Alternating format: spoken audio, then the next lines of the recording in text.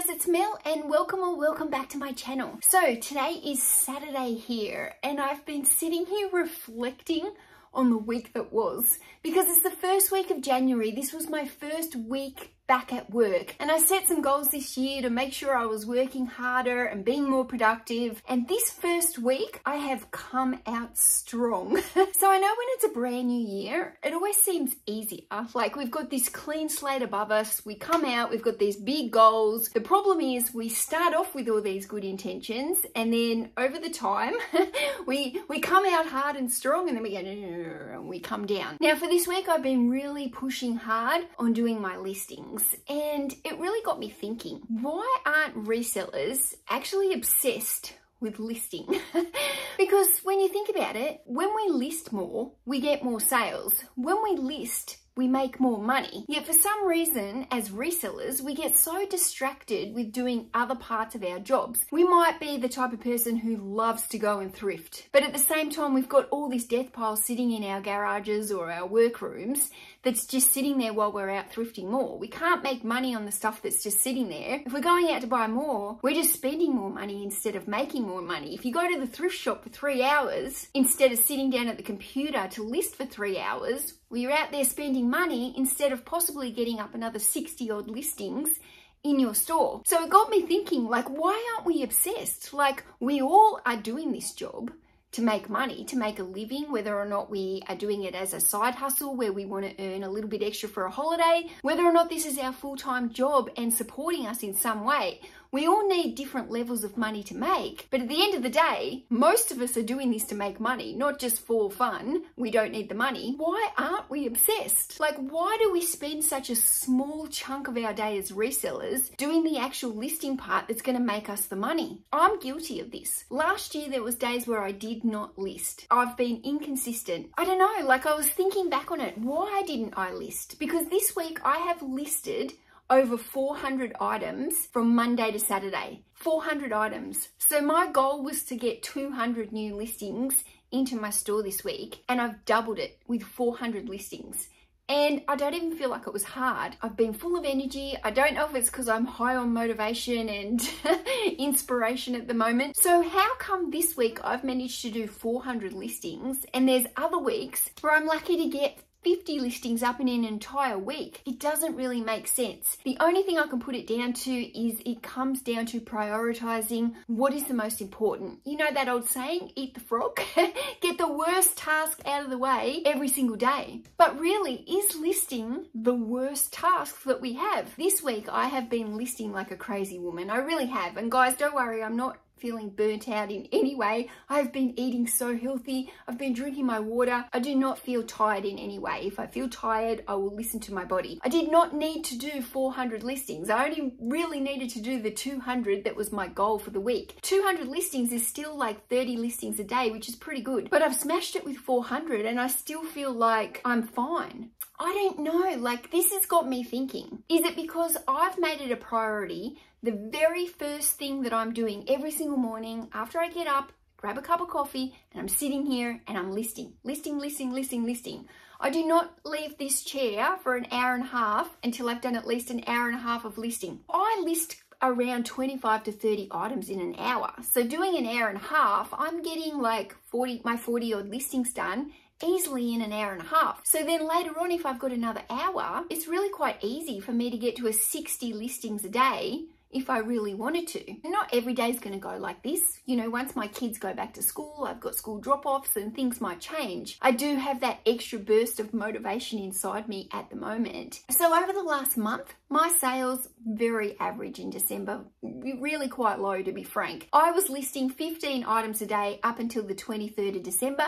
Then I didn't list anything for the whole rest of the month until I started on Monday. So my sales were just dribbling along. Yesterday I had a record day that I've had in months. I did a $700 day. Now I haven't had a day that big in ages because I haven't been giving it that much love. Sales yesterday, it was like cha-ching, cha-ching. I think there was 22 sales or something. So it was just like cha-ching, cha-ching, cha-ching all day. And it just got me feeling so motivated, like hearing that and seeing the sales go up and up and up.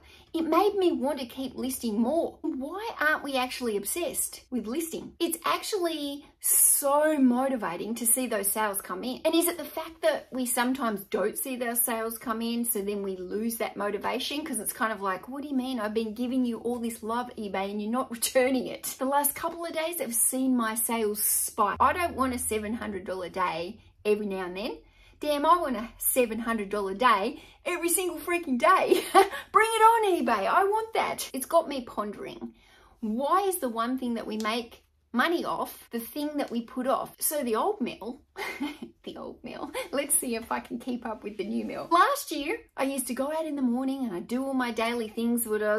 I'd go thrifting, I'd take my kids to school, I'd go get coffee, I'd procrastinate, I'd come back, I'd sit around trying to make a video, go back out, I'd do all my shipping, I'd go drop the shipping off, it's hot, I'd be sweating, I'd come back and I'd be like, oh, I'm tired. I'm so tired now that I don't feel like listing. And that is the biggest problem we have. We don't feel like listing.